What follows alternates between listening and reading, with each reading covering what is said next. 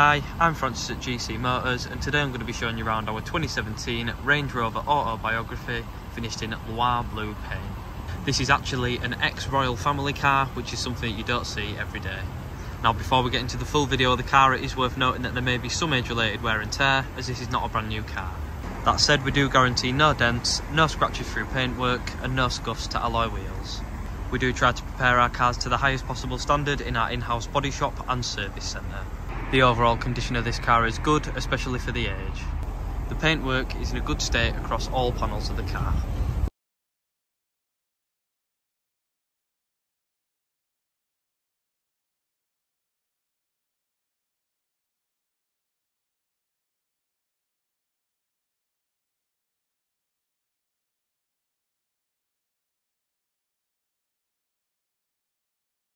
Now, there may be the odd stone chip, but this is to be expected with a used car.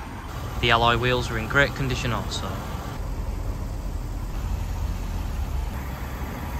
These are 23-inch Valère alloy wheels, which are actually an optional extra which we've fitted ourselves, which do come at an additional cost to the car of £3,690. In my opinion, these alloys really transform the car and give it so much road presence. However, if you don't want them, we are still offering the standard 22s from factory at no additional cost. Now, underneath the bonnet, we've got a 5-litre supercharged V8 producing roughly 500 brake horsepower from factory. Now, moving around the exterior of the car, you can see we've got features such as this Indus Silver contrast roof with the matching Indus Silver roof rails, these aluminium trims all across the car, parking sensors on the front, parking sensors on the rear, and this electrically deployable tow bar. Moving on to the interior of the car, this is the beautiful ivory leather, which goes really well with the Loire Blue exterior. The interior is in great condition, although once again this is a used car, so there may be some signs of age-related wear and tear.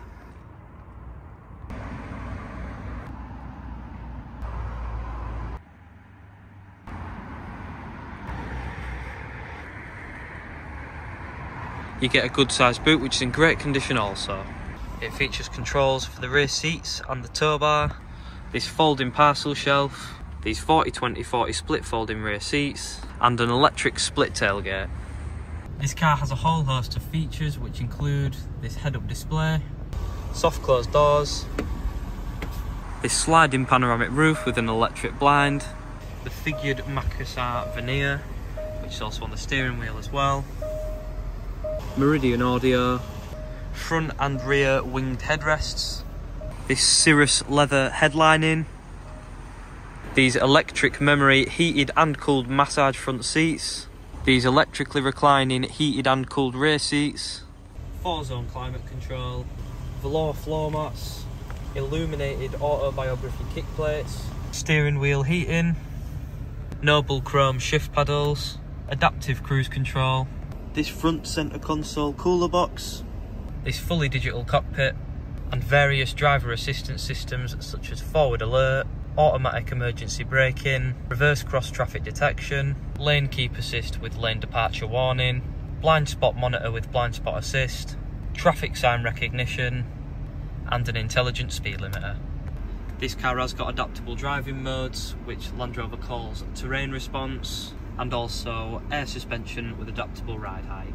Moving on to the infotainment display, you can see we've got features such as a 360-degree camera with integrated front camera, side cameras and reversing cameras, as well as a display for your 360 part distance control, satellite navigation, DAB radio, digital television capabilities, in-control apps, Apple CarPlay and Android Auto, Bluetooth, ambient lighting with configurable colours, controls for all your seats, and controls for the deployable tow bar. At time of filming, this car's covered just 48,960 miles, which is not too bad for a car that's 6 years old. This Range Rover's only had 2 previous owners, which, like the mileage, is very low for the age. If you have any further questions about this car, please don't hesitate to contact our sales team via phone, email or live chat on our website. I've been Francis. Cheers for watching.